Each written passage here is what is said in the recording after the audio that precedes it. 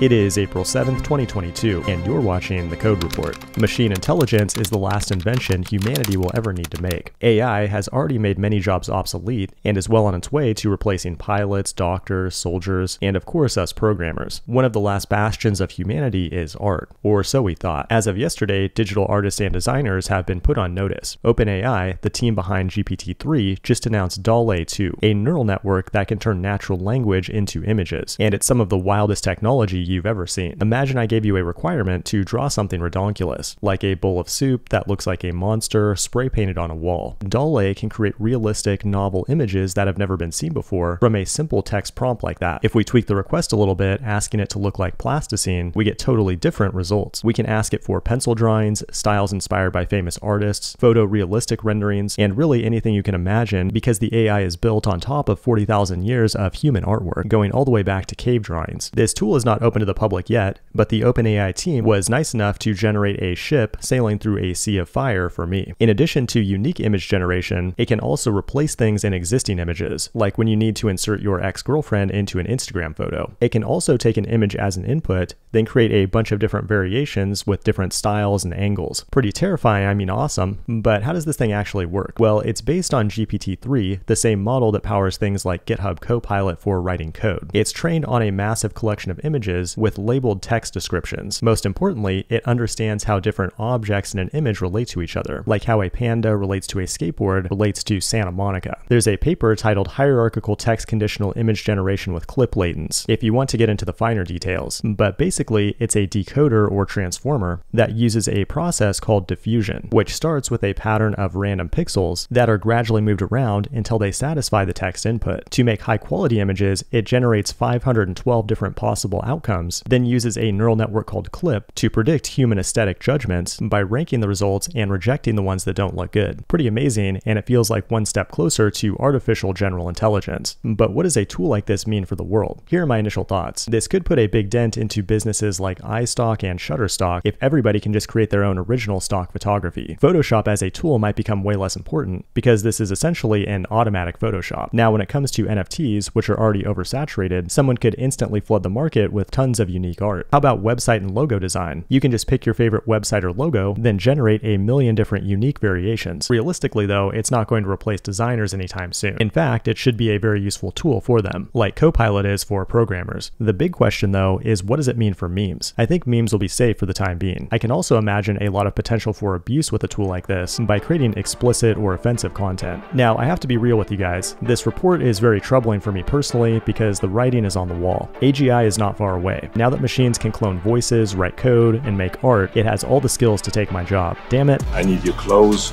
your boots, and your motorcycle. This has been The Code Report. Thanks for watching, and I will see you in the next one, maybe.